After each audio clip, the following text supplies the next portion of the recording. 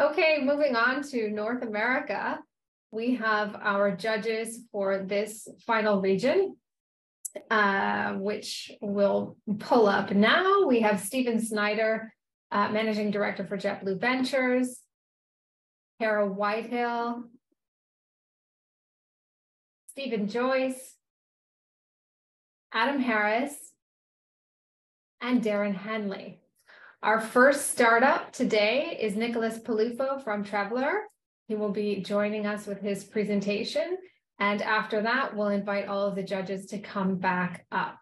So please, Nicolas, as soon as you're ready and start speaking, we'll put 5 minutes on the clock so that we can time you for your presentation. Judges, if you wouldn't mind bringing your video down, we'll start with Nick. Wonderful. Well, good morning, everyone. My name is Nicolas Peluffo. I'm co-founder and CEO of TRVLR, a fintech for travel startup based out of Santa Barbara, California. I've been in hospitality, tech, and finance for 23 years. The first half of my career, I was heavily involved in hotel sales and marketing, which meant I spent a lot of time traveling the world, attending trade shows and doing sales calls, a space and network I got to know really well. I was then really surprised when, about a year ago, my sister, who owns a travel agency, told me that her number one problem remains receiving commissions, a statement that I validated with hundreds of travel players in the industry. Knowing how many people's lives and businesses depend on the efficiency of that process, I had enough. So I took upon myself to fix this. Let's start with the basics. Hotels, like any other business, depend on maximizing top line and bottom line, and they need several channels in order to achieve that. It's only fair to expect that those intermediaries expect a fair and square payment. That's not exactly what happens today. So let me walk you through the commission settlement journey. First, an agency sends a booking to a hotel, usually with tokenized payment information. That information is sent to a payment processor, which then returns the funds to the hotel. Then at some point after checkout, the hotel initiates the settlement process, which requires identification of the transaction, the parties, the agreement between the parties, invoicing, and payment information. Net result is about 90-day delay on payments and losses to amount to over 20% of total commissions. The alternative is to hire a third-party commission settlement company, which increases the number of steps but reduces payment delay down to 60 days and losses to 10% on average. Using TRVLR, there's a single step, a week or less for payment and zero losses. And oh, by the way, it's all automated. No human interaction necessary. So for the last 6 years, we've been dealing with archaic processes, and they result in all the previously mentioned inefficiencies. Now, there's a better way. Our platform does 4 things: bookings, payment processing, payment split, and real-time reporting. What's different about this is commission management solutions, the third parties that I mentioned before, they don't do bookings, they don't do payment processing, and booking channels don't process payments, let alone split them or report them in real time. Going forward, we want to focus on the payment side and become a channel and brand agnostic payment solution for any B2B booking channel. Think about something similar to pay with PayPal for e-commerce. You would be able to pay with TRVLR in a B2B booking channel. Today, the alternative is to use net rates through bad banks and wholesalers, which harm hotels' KPIs and management companies' revenues. Furthermore, they damage the asset's valuation and could trigger hotel management contracts covenants, opening the opportunity for an owner to replace a manager for not achieving great performance. We launched our MVP in a closed beta 12 weeks ago and have grown every week since. Our founding team has strong travel, technology, and finance experience, which combined with our amazing advisors, leverages our knowledge to hundreds of years in the travel space from a product, finance, operations, sales, and marketing perspective. So thank you very much. And I'm open to questions. Thanks, Nick. Great timing. Thanks very much. All right, so we've got some new fresh judges with some new fresh questions and ready to kick things off. Who would like to ask our first question? Like Darren. Go for Darren. Yeah, nice presentation. I'm am pretty familiar with the space on the fintech side and on the hotel side. I'm curious if you're closing the gap on the commission payment piece of it. Are you taking the risk on if you're assuming the payment side of it and then remitting that back to the property? No, so we actually process the payments on behalf of the property, right? So on the client's credit card, they still see, let's say, Four Seasons Central Park, right? Just using a random example. So essentially the liability is still on their side. We just process on their behalf, and we use Adyen to process those payments for us. So we don't actually manage any of the funds, right? We essentially just provide the rule of business in between the parties. Okay.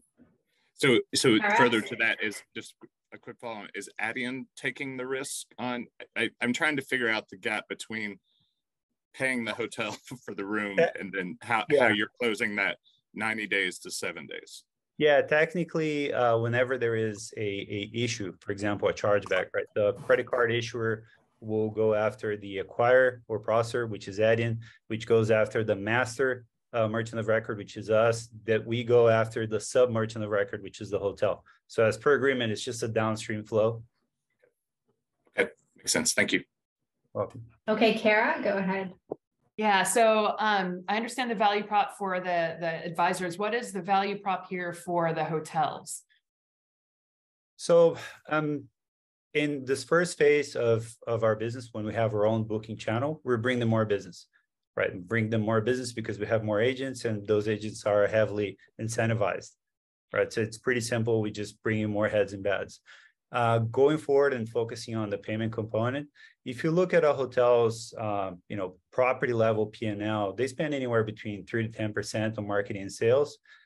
Given that it's impossible for them to compete with Booking.com's billion euro performance marketing budget, they need those agents or other channels to perform to them. And after spending so much money acquiring those businesses, if they don't pay them well, then they're going to end up either selling through wholesalers or just losing business to their next door neighbor, right? So increasing someone else's comp set performance. So is then, if I'm following right, the because they kind of monetize on the float, right? That when they're collecting the payment, and then they don't have to pay the commissions out for 60 or 90 days. They're kind of monetizing on that part. So the angle here is that they'll save more by increasing their direct share of market and reducing their marketing spend versus the opportunity cost of owning that float. Is that how to think about it? Yeah, I mean, the financial component of it, if you take into account, let's say, 90 days, 10%, whatever the percentage of business that comes through travel agents and cost of capital, you're talking about very little money. And if you factor back in the amount of work and mistakes and headaches, that's a net negative math. So I don't think anybody actually thinks from that perspective. But if you do look in terms of incentivizing your best partners, then that's net positive. If you look at actually going direct to the actual originators of the reservation, as opposed to having a bed bank and wholesaler and a gazillion people in the middle, and actually paying them 2, 3, 4, 5x commissions on that without having the customer service and the data they would normally have, that's a very high net positive transaction. Okay, thanks very much. We're out of time for questions, so we'll bring judges back after the next presentation, which is Irving Betesh from Sion. Irving, if you could bring up your presentation, we will start you off as soon as you start speaking with your 5 minutes.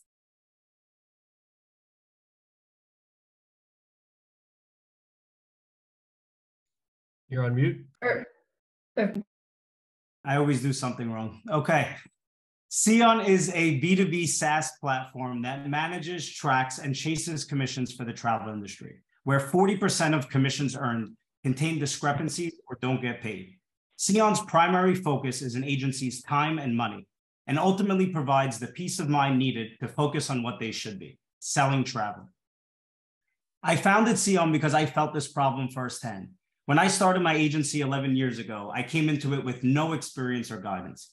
I was fortunate to have quick success, but due to ignorance, I just assumed I'd be paid the money I earned. When that didn't happen, I was confused, and it led to certain false assumptions. But over the course of the next few years, my curiosity led me to learn that the root of this problem is a data problem, and our industry being entrenched to really outdated technology. So what exactly are the symptoms of this pain? First and foremost is data accuracy. Agencies get paid on the total revenue of a booking, which they have no insight into.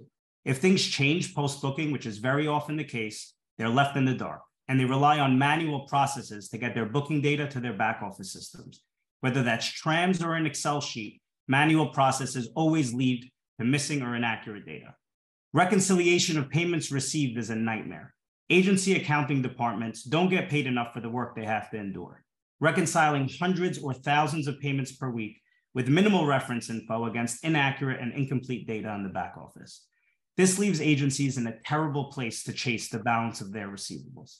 Some decide to avoid chasing at all, and the ones that do are chasing off bad data, wasting everyone's time, either writing individual emails or outsourcing to third parties, which are expensive and which they have no visibility into their chasing efforts. And all of this is done using 40-year-old technology. Sion is the tranquility the travel industry has been waiting for. Anything that touches the commission process is our focus. It starts with getting good data in the system. Sion is live with the GDS, zero manual reliance. Any bookings made, changed, or canceled in the GDS are reflected in Sion in real time. And bookings made manually over phone or email can be manually entered in our system in less than 15 seconds, as opposed to over 10 minutes on some incumbent systems. And Sion normalizes the data no matter the source for ultimate consistency in reporting. Our auto reconciliation may be our most impressive feature, saving accounting teams days of work per week. Sion ingests any payment file and can match and reconcile thousands of payments in seconds. It not only reconciles with perfect accuracy, it also brings to your attention what you should be investigating and why. This leaves our customers with a true balance of what needs to be chased. And Sion allows our users to send invoices to suppliers and clients directly through our system. In the coming weeks, they'll be able to set their rules for commission chasing, and we'll do the rest. Last but not least is the experience and transparency on Sion. Any system can have data, but Sion is real time, and your data is accessible whenever and however you want it in just a few clicks to all stakeholders involved. We're so excited to announce our latest two features that were added earlier this month. The first is payment processing. Through a partnership with Flywire, all invoices sent via Sion can now be paid. Recipients can pay by credit card, ACH, or international wire. Funds get delivered in 1 to 2 days instead of 4 to 6 weeks or more, and auto-reconcile in our system. One less thing for accounting to worry about. Even cooler are our live statements. Suppliers who receive invoices can now edit the invoice if there's a discrepancy on their end, and those updates get pushed directly into Sion to fill in the gaps. As I alluded to earlier, the next big feature being released is auto invoicing. So this will allow you to put commission chasing on autopilot by setting up your chasing rules. Just set it and forget it. Lastly, the most significant release this year will be our launch of Sion for suppliers. This will give hotels and other travel suppliers the same automation, reporting, and data enhancement the agencies enjoy. Specifically, they'll be able to automate their commission payables process, and with access to their PMS, will be able to update agencies in real time to any changes made to their bookings. The results of our software are evident. We're now managing over $3 billion in booking revenue. We have over 3,000 monthly active users operating at a 98% retention rate. We've had no churn at all in 2023. In Q1 alone, we've doubled our total ARR from the end of Q4 2022. Also in Q1, we were directly responsible for bringing in $4 million in delinquent commissions. That means only past due bookings which were chased through our system. We wouldn't be able to do this without an amazing team. Here are some of our core team members, a mix of people with vast industry experience, but just as important, non-industry people as well, who will bring the fresh perspective our industry needs and who are always questioning the status quo. Here's some background on the money we've raised so far, and we'll be raising our next round of funding in the coming months. Thank you very much. And thank you, Irving. Perfect timing. All right, judges, come on back. I'm sure there's some questions for Irving. Who would like to kick us off?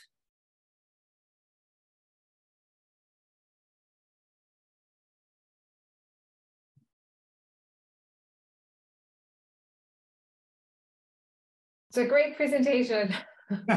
Thank you. I guess I answered all the questions. Very comprehensive. Amazing. No, I do have my hand up there, Kimberly. Okay, go ahead, Stephen.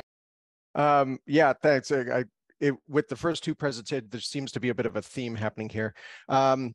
So you didn't mention how you generate revenues on this. Is it transaction fees, or are you a SaaS fees for this? How does that work? So up until now, it's all SaaS fees. Our product is just agency and agent facing at the moment. So they are SaaS fees. The way we structure those fees are depending on how they use Sion. If it is strictly as a commission tracker, it is a transaction fee per booking. If someone's using us more as an operating system, which is agent facing, we lean towards the user-based model where we sell in booking blocks, user blocks. But now with the payment processing, we're also, have a rev share with Flywire. So we're going to be making money off payment processing as well. Great, Adam. I know you have a question. Go ahead. No, I was trying to think of where you're prioritizing. Is it working just with the suppliers, meaning the travel agents who are booking on behalf, or sorry, the consumers, the suppliers that are ultimately delivering you inventory? Because I look at this as like a chicken of an egg problem. You've got hotels who are what you're ultimately trying to chase down for the commission, and you're using GDS as your sort of leverage point. But GDS represents what, 10-15% of all reservations in the world, and yet commission handling is a huge problem for the hotel asset as well, and not overpaying in commission. And so the idea that you have to go and integrate with close to 1,000 different PMSs or intermediaries that sit above that is a very daunting task. And I'm curious where and how you reach critical mass to really scale this thing. So a few things. First off, I thought the GDS booking percentage was a little higher, but you could be right. The way we built Sion is that there is maximum value for whether it's a supplier on what we're releasing later this year or for a travel agency without the other party involved. So we understand as good as we can make it with only one side, which is what we already did with the travel agencies. But when both are on our system, that is sort of like the holy grail, right? Because everyone the data is transparent and there's one version of the booking on both sides. But a perfect example is if an agency and a hotel are both on our system and that reservation is linked, if the client extends a day or no shows, it updates in the PMS, it updates for the agency in real time.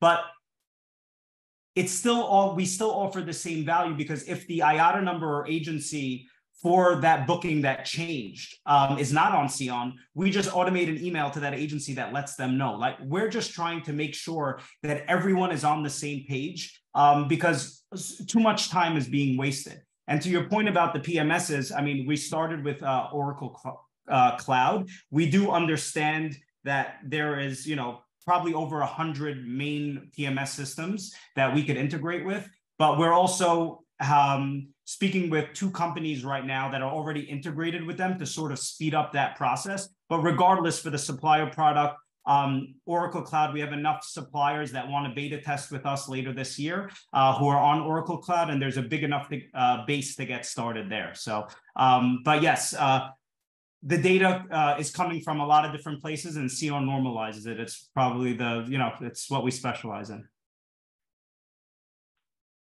Okay, thanks very much, Irving. We're going to move on to our next startup and welcome Stephanie Daniel from Legends to present to everyone next. Stephanie, if you could bring up your presentation, we'll put 5 minutes on the clock, and as soon as you start speaking, we will start the timer. Thanks very much.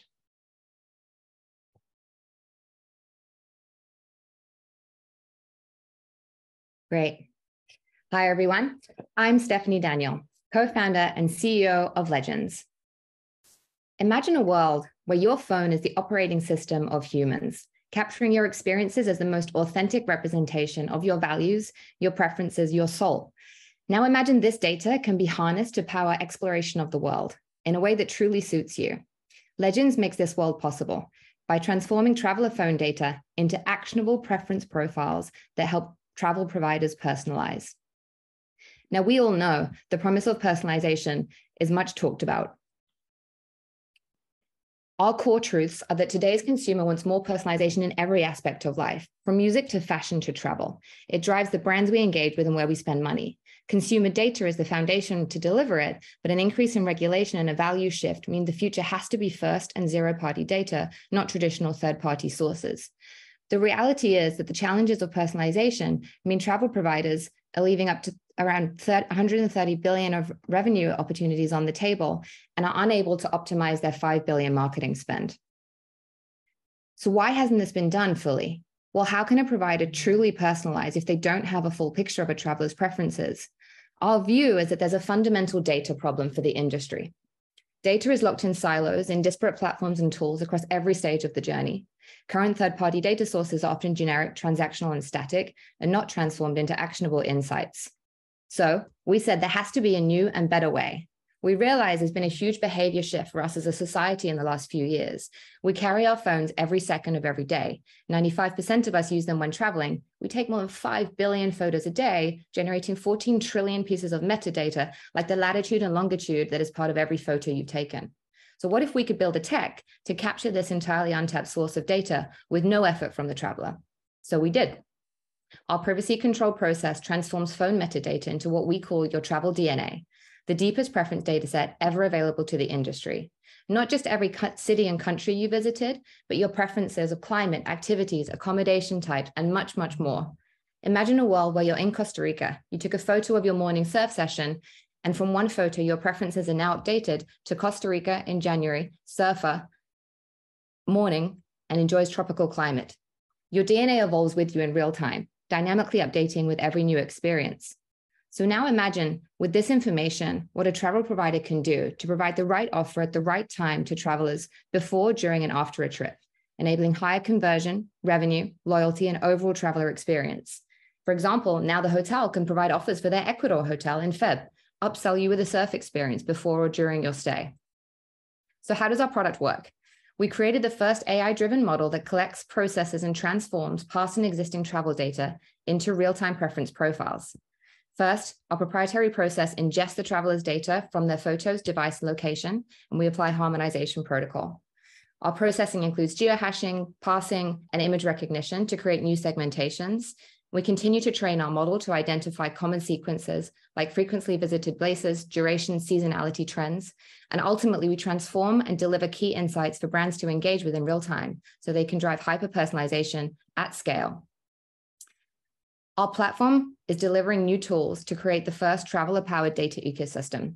We deliver our technology through an API that integrates within brands' existing tech stack, such as their CRM, PMS, or consumer application.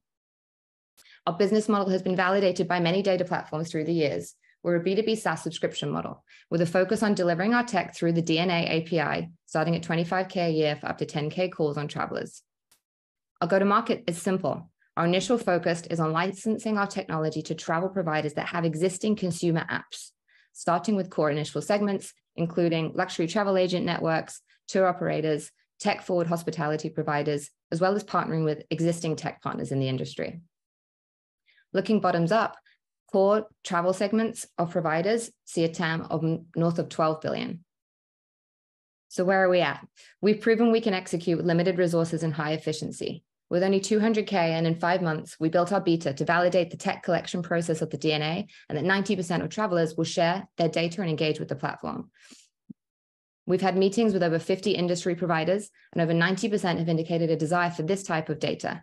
We're currently building our B2B pipeline and we'll be engaging with 3 dev partners in Q3. On the funding side, we raised $250K from angels and Trip Ventures, and we are currently building relationships for our upcoming pre-seed round, which will enable our launch to 25 partners and monetization. Our DNA includes a new impact metric to promote sustainable practices, empowering travelers and brands to make conscious data-driven decisions. We focus on awareness, partnerships, and governance. Our mission-driven team shares a passion for success, innovation, and a belief that travel helps us grow and evolve as humans. I bring 15 years management experience from investment banking. My co-founder, Shane, 10 years running go-to-market sales and product, and our CTO, Shanks, 10 years of engineering, AI, and data experience. We are okay, thanks, Stephanie. We're going to have to stop you there. You're over time, and we'll invite all of the judges to come back. Great presentation. All right. Thanks very much.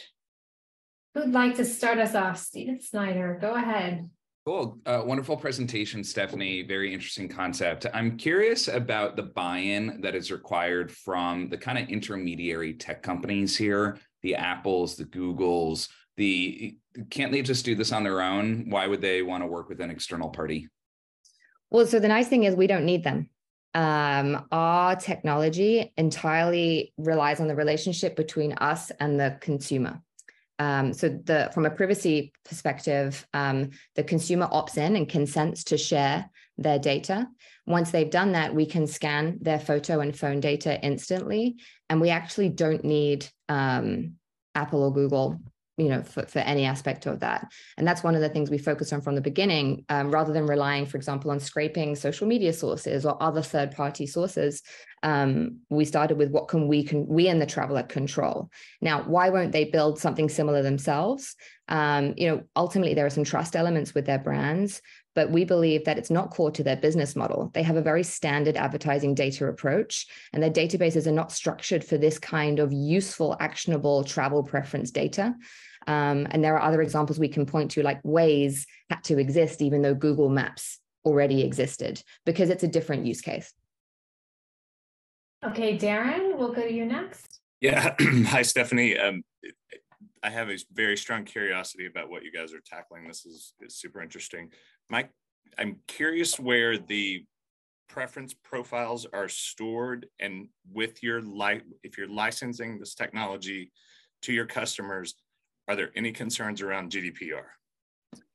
Great question, and something we think about a lot. Ultimately, so in the app we've currently built to test the technology, the profiles are stored in AWS. Through our API technology, when we integrate with partners, we will work closely with them to store it in the most appropriate place that is useful for their current flows and their current systems, and taking into account any required regulations given their international kind of setup.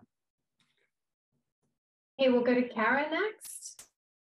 Yeah, just quickly, because I know we're coming up on time, but I take a lot of pictures that have nothing to do with my profile or preferences, similar to like when I shop on Amazon, I'm buying a gift for somebody, I can exclude that from their algorithm. Do you have something similar?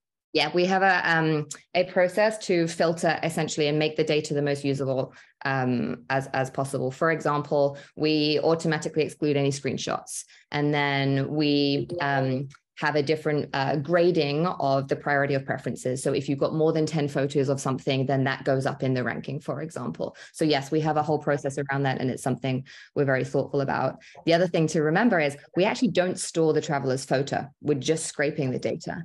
And I think that's been important for us as part of the messaging. Okay, thanks, Stephanie. We'll have to end there. Stephen, you can be first for the next one. And we're welcoming our next startup, which is GuruHotel. And we have Josue Gio from GuruHotel presenting next up. Welcome to the stage, Josue. Kara, if you could take your video down, thank you. Okay, we'll put 5 minutes on the clock. As soon as you're ready and have your presentation up, when you start speaking, we'll start the timer. Okay. Hello, everyone. My name is Josue Gio, Sion, founder at GuruHotel. I have to say this, today, the worst experience in e-commerce is booking a room on an hotel website. We continue seeing all websites that look like from the 90s or ultra-modern websites refusing to accept your credit card with booking engines that ruin the experience of booking direct. Have you ever had to call or send countless emails to modify your reservation? And when communication fails, have you resorted to making a chair back because it was impossible to reach the hotel? Now, put yourself in the shoes of the hotel owners. They are struggling to navigate the complex world of direct bookings, depending on online travel agencies. Ironically, this often leads to higher prices on their websites. Our vision is to transform the traveler and the hotelier experience by bringing automation and the best user experience to hotel websites. We started with a Shopify for hotels because online distribution is one of the biggest pains in the hospitality industry. One thing hotels want to improve is direct bookings. Most products in travel tech are, property manager systems, channel managers, and other apps related to the guest experience. A Shopify for hotels makes sense because hotels have started spending a lot of money building their websites. We know the engineering market and building products or website is expensive, and maintaining them quickly, websites are, outdated. With GuruHotel, hotels can launch their websites in 60 seconds without needing an agency or developers in their teams. Hotels can connect their inventory from their preferred online travel agency, so they don't need a property management system or integrations to bring the real-time inventory. And travelers can complete a booking with multiple payment methods in minutes with the best user experience. So we are building first the Shopify for hotels to enter deep into the operations. In the future, we will automate processes like cancellations, refunds, change of dates, modification of reservations to transform the hotelier experience. Our business model is simple. We are not a SaaS company. We charge a 5% transaction fee plus the payment method rate, similar to the model used by online travel agencies. In an industry with over $270 billion in gross booking value and more than 850,000 hotels, we believe the market is ready to move direct distribution back to hotels and vacation rentals. We love the hospitality industry. Our team has been working in e-commerce for hotels and building fintech solutions in Latin America. We were part of Y Combinator in March 2020 when we launched our product. So, well, you can imagine exciting days to launch a company in this space on that day. So, but in 2020, we processed over 400K in bookings. And last year, we made 7.6 million in gross booking value. This year, in the year's first 3 months, we recorded 3.3 million with a 200% year-over-year growth and less than 300 hotels using our platform. We will close this year with $50 million in gross booking value and 1,000 hotels. But our go-to-market, well, we recently partnered with Expedia to connect our website builder and their real-time inventory to start building automated websites in less than 60 seconds to help, their independent hotel partners to launch a website easily. And we are working to bring our website builder to other platforms. We see a brighter future in the automated website. We know that, helping hotels reducing the time invested in manual process and automating their communications with travelers could improve their revenue. And our investors love what we are building. We raised 2.1 million in December 2021, and we will start fundraising in the next weeks to add capital to grow our customer base and to start integrating new partners. Thank you very much. Okay, thanks very much, Josue. We're bringing our judges back up. Okay. Stephen, I promised you could be first. Thanks. Yeah, great presentation. Thank you. I do have a question. In one of your later slides, you mentioned that you partner with Expedia to create websites for the hotels. Why would Expedia do that if you're trying to focus on direct bookings rather than driving bookings through the OTA? Well, that's a nice question. I think Adi from Expedia was here before, so he can answer that question. But the first thing is that, Expedia right now is like looking to ways to improve that traveler experience, And right now, for example, a lot of these travelers that are visiting websites are domestic travelers. So, SEO and the web positioning that we see right now in all these websites are domestic travelers visiting these websites because are well positioned in their own markets, So that's why Expedia is like interested in entering into domestic travelers because they dominate the US-based travelers and sometimes, to access these travelers also and to follow that travel or that journey that the traveler is making is really interesting to them. So that's why. Adam, would you like to ask the next question? I would. So great presentation, and I love the enthusiasm. Obviously, I know a little bit about independent hotels, given we process about $10 billion worth of bookings direct on behalf of independents all over the world. I'm trying to get perspective of how do you rationalize that Expedia doesn't have all the inventory of these independents? You only get a fraction of it. Not every hotel that's in Latin America, not every hotel in the US, is using Expedia in all cases. If anything, Booking might be the dominant provider from a supply perspective on OTA. So how are you guys going to encapsulate real inventory that's full in the complete picture? And what's the incentive to a provider like myself or some of the other sort of intermediaries that are already working with the hotel from a system of record perspective? Nice questions. Yeah. So, well, what we are, we know that Expedia doesn't have the full inventory from hotels, but something that they have is that they have some inventory right now, and is one of these providers. So our idea is to start connecting other providers. So not just Expedia, but we have Despegar in Latin America. We have Booking in other markets. We have all of them are like all of them have a B2B solution right now, offering their inventory to other third-party providers. So that's the idea about integrating others and then bring the entire inventory from different sources. The why we are entering this market with that way is because we know right now, as you mentioned before, now you have a lot of different hotels, but you have a fraction of that market because the real penetration in this market is from OTAs. So if you see Booking and Expedia are the ones that have like 95% of the market right now, but tech providers are like they have 10 to 15% of the market. So that's why. And the other thing is our solution right now is focused for independent hotels, for the small ones, the ones that maybe they are, worried about managing different sources from that inventory. Right now, they are putting some rooms in Booking, some rooms in Expedia. Maybe they don't have a channel manager to connect that inventory. So that's why we are like, helping all these hotels and bringing that website as quickly as possible. We really with data that we are like sharing with all these hotels to take actions about their strategies, in terms of revenue management and other things. So that's our first, that's the way we are entering, and that's why. Okay. Thanks so much, Josue. We're gonna have to stop you there. Okay, thank you, judges. We're bringing up our next startup. Madison Rifkin from Mount will be joining us now. Hi, Maddie. Hi. So please bring up your presentation, and as soon as you're ready, we'll put 5 minutes on the clock. If you could start speaking, we will start the timer. Awesome. Thanks so much. Hi, everyone. My name is Madison Rifkin, and I'm the CEO and co-founder of Mount. We're a platform that allows you to rent anything at any time to anyone.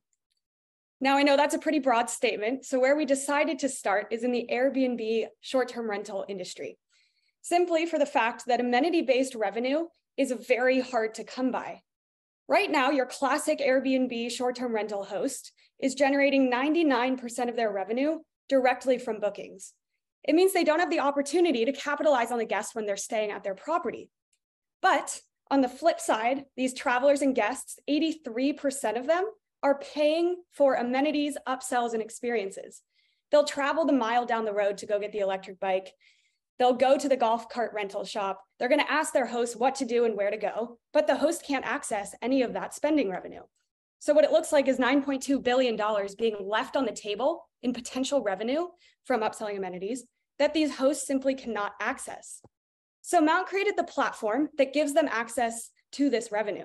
We can take whatever this host owns other than the house, so that could be electric bikes, golf carts, scooters, kayaks, paddleboards, and we turn them into rentable amenities, or what we like to call experiences, so that when the guest shows up, they can use our app, they can see everything they want to rent and purchase, and they can do so before their stay, during their stay, and just have an amazing elevated guest experience.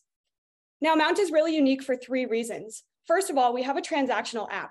This allows the Airbnb host to collect payment, offer these things for rent and purchase, and instead of what they used to do, which they used to use Venmo or cash if they wanted to sell anything extra, which is a quite awkward process.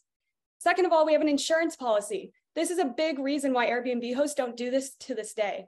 They don't have an insurance policy that can cover injury, liability, and damage for electric bikes, scooters, golf carts, or it's very expensive and is not economical for the host. So our policy is custom built to our platform and covers all of that liability. Lastly, we have management tools. So our tools can tell the host when things are being booked, when they're being used, if they need maintenance, all that transparency that otherwise did not exist in previous ways of doing this. Now, the market is massive, partly because Airbnb is a huge growing industry and company. We're looking at an entire addressable market of $115 billion when it comes to upselling amenities, specifically via Mount within this industry. Our business model is simple. We make money two ways. First of all, we have our subscription, so our SaaS fee. We charge on average $45 a month per host to get access to our software. And then we also take on average about 20% of each booking. So this could be bike rentals, golf cart rentals, whatever it may be, we're making money off of that as well. Now, the biggest objection we currently get is that the Airbnb short-term rental market is massive. There's 7 million hosts worldwide, but it's very dispersed. They don't work together. There's no common database. How on earth are we going to find them all and get them on as customers? Well, we have found out that we have the key to aggregate the market, and it's with our strategic partners. The first group of strategic partners we work with is our social media influencers. They call themselves masterclass teachers. They're OG Airbnb hosts who have grown their businesses to generate $8 to $10 million in revenue each year. And now they go around teaching other new hosts how to do it. And when I say they teach new hosts, they're teaching hundreds of thousands of new hosts every day. So we work with a fair amount of these influencers. And when they post organically, they talk about Mount in their classes. We're seeing on average one post yielding 70 new demos booked in 24 hours, which means the demand for our product is 100% there. But that's not our large scalable strategy. Our large scalable strategy comes down to the tech stack this host is using. They don't only use a booking channel like Airbnb, they use a property management software to run all of their operations. Well, Mount has figured out how to integrate with these property management softwares so that we can get instant access to all of their customers. For example, Guesty, the biggest in the space, is now a partner of Mount, so that when we launched that partnership, their 100,000 plus hosts all got instant access to become a Mount host as well, list these amenities and start working together. And it's a repeatable process. We've done it with OwnerRez, Enzo Connect, just to name a few. There's about 100 in our space. We don't need them to work, but they do like to work with Mount as a property differentiator. And we're continuing that process. What we found out though is that every single type of property needs rentable amenities, so that Mount amenities are in your life where you're living, where you're working, and where you're traveling. Now, we are an incredible team from a lot of the real estate industry. We have team members from Zillow, Hostfully, Airbnb. I personally founded the company when I was 12 years old, got a patent for the idea when I was 15, and have now raised over $3.5 million. So excited to be here, and thanks so much. All right, thanks so much, Madison. We're bringing back our judges. Perfect. Should I stop sharing my screen? Yeah, that's great. Thank you. Kara, do you want to kick us off? Sure. Great presentation, very interesting. Can you touch on the economics of your partnerships? I'm kind of doing the math in my head. So it's, average transaction value of, whatever that is for the electric bike or something, you're getting 20% of that plus, call it about $500 a year. How much of that are you having to share back with your integration partners? So currently we do not share any of the SaaS fee. Actually, in most cases, we don't share any of our revenue. They look at Mount as an amazing add-on because, as I stated, there's 100 property management systems and counting. They are looking for companies like Mount to differentiate their product offering. So originally, when I went to those partnerships, I thought we were going to be not in the driver's seat and have to give up revenue. But as it turns out, Mount is in the power seat, and we do not have to work with them to make Mount's company run. So typically, we don't give up any revenue, but if we have to, around 15% of the booking revenue, so 20% take. Thanks.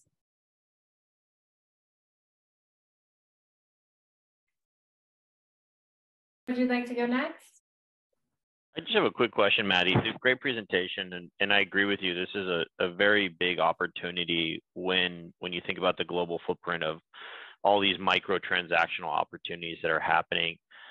As you go to Guesty and Hostfully and some of the other big names that I saw on the integration list, what's been the penetration of those hosts so far, though, right? So big opportunity. It's really easy to go connect 100 versus going in after the 7 million hosts around the world. You still have to sell and convince the host. And so there is a scaling behavior here. So what's your success been so far with getting hosts to convert through one of those integration partners?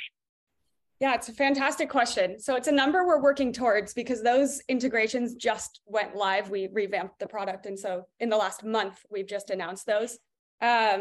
We're hoping, industry standard is around you convert 30%, but because Mount is so new in this space and we don't have any competitors, we're targeting around a 50% conversion in the beginning. But it's not as easy as just you get 100,000 the next day. We have a marketing strategy where we do cross-promotional blogs, webinars, conferences. And because we're aligning ourselves with these big established brands, it helps bring us instant credibility, which is very helpful in the community. Darren, would you like to ask the next question? Yeah. Hey, Maddie, nice presentation. I'm curious about the insurance component that you mentioned and the magic that goes around that. For every one of your transactions, is it a blanket policy, or are you taking certain levels of risk involved based on location, what the amenities are, et cetera, and does that impact your transaction value? Good question. No, so it's a blanket platform policy. So Mount owns it. It's with Lloyd's of London, and it protects against injury liability when you're renting things like electric bikes and kayaks and stuff. We name all of the hosts as additionally insured, so they get to come onto the policy in a sense. And that risk is what is covered. So we haven't gotten into the realm of creating our own policy and allowing travelers to purchase it to cover their liability, just the host right now. Yeah, okay, thank you. Okay. That wraps our time for questions. Thanks very much. And it also wraps up our region of the Americas. So thanks to all of our judges, Stephen Snyder, Carol Whitehill, Stephen Joyce, Adam Harris, and Darren Henley.